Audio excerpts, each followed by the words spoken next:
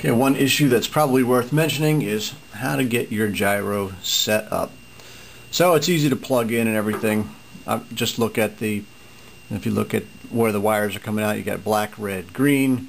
So then on the opposite side you also want black on the bottom. I don't know if you can really see it, but the black on the bottom here, then the black goes on the bottom where the servo plugs in. And it's the same thing down on the receiver. You just follow the same wiring scheme, and you're not going to be able to see it in this video, but where they plug into the receiver down there, just make sure all the black wires are on the bottom and you will be fine. Well, the other part that gets to be very frustrating, and I had a little bit of trouble with this one as well, is figuring out where to set the gain and all that nonsense. So if you look at the receiver, a couple things at the transmitter, I found for one thing that after reviewing this a little bit further, so there's your rate switch, there's your head holding switch, so that's going to have to be down. I also noticed that this thing here on the top, this thing on the right hand side, when it was set way up, and I wasn't really paying much attention to it at the beginning, it was really overcorrecting wildly, so I turned it all the way down and it behaves much better. I'm going to throw it on the turntable and demonstrate that for you so you can see exactly what I'm talking about, because it was giving me fits there in the beginning. Okay, we're fired up here, ready to go. What I'm going to try to demonstrate is some of the problems that I went through in trying to get this gyro set up. So at the moment it's just a little bit more than half. It's probably at around 60%. I've got this knob here turned all the way down. We'll spin it up and then we'll throttle up and down, see how it goes. Pretty stable. Throttle up, throttle down.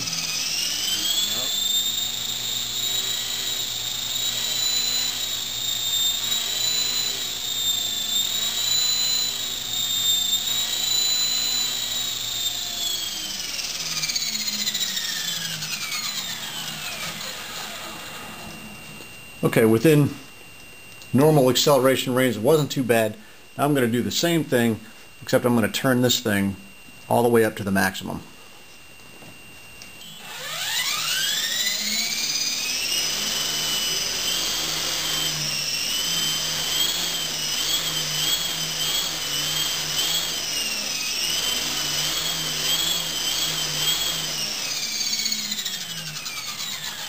Now that's the problem I was having before. I didn't realize what the issue was with this thing. So I'm going to, just overcorrecting. I'm going to turn it down all the way to the lowest point, and then I'm going to tweak it up and see if I can find a sweet spot with this thing still set at the same 60%.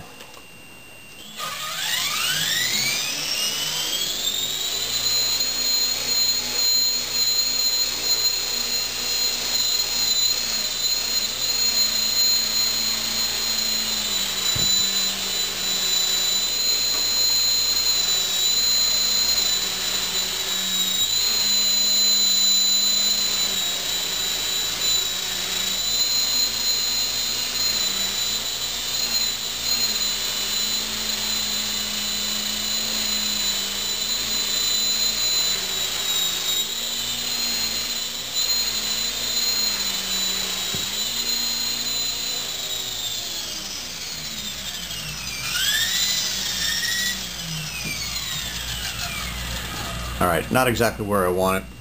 Still not. When I accelerate up and down, I want it to stay put.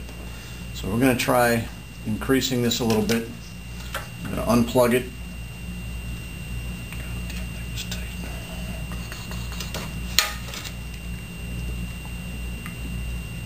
I'm going to reduce the gain here just a little, or increase it rather.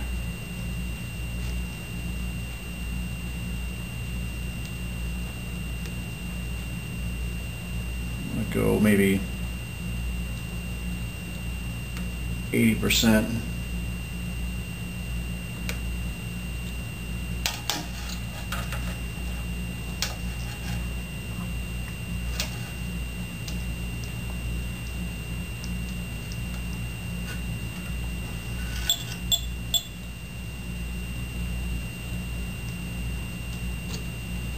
Okay, set to go.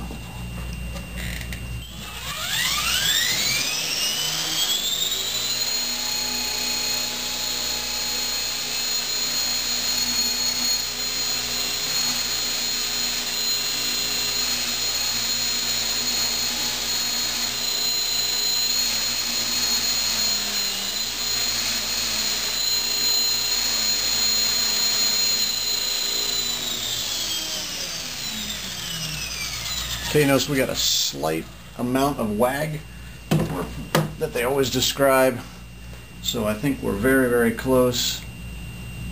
I'm going to drop it back just a tiny bit.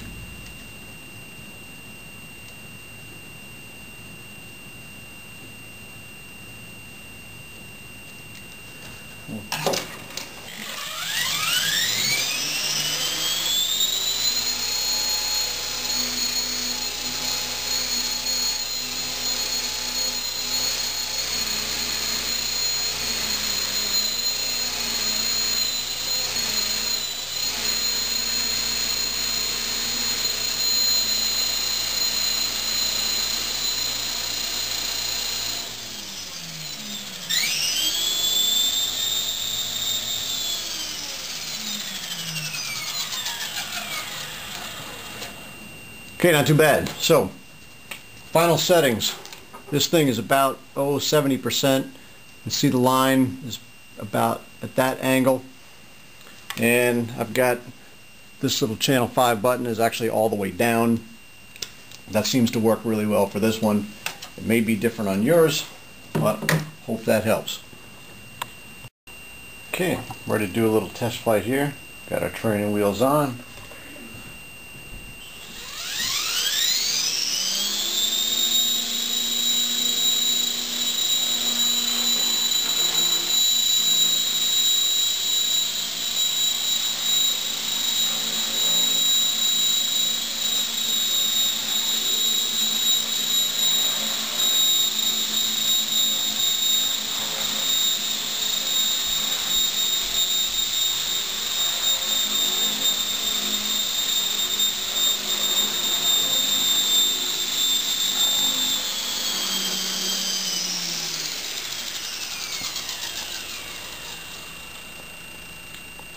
Well, that wasn't too dramatic. We just ran out of battery and the BEC kicked in.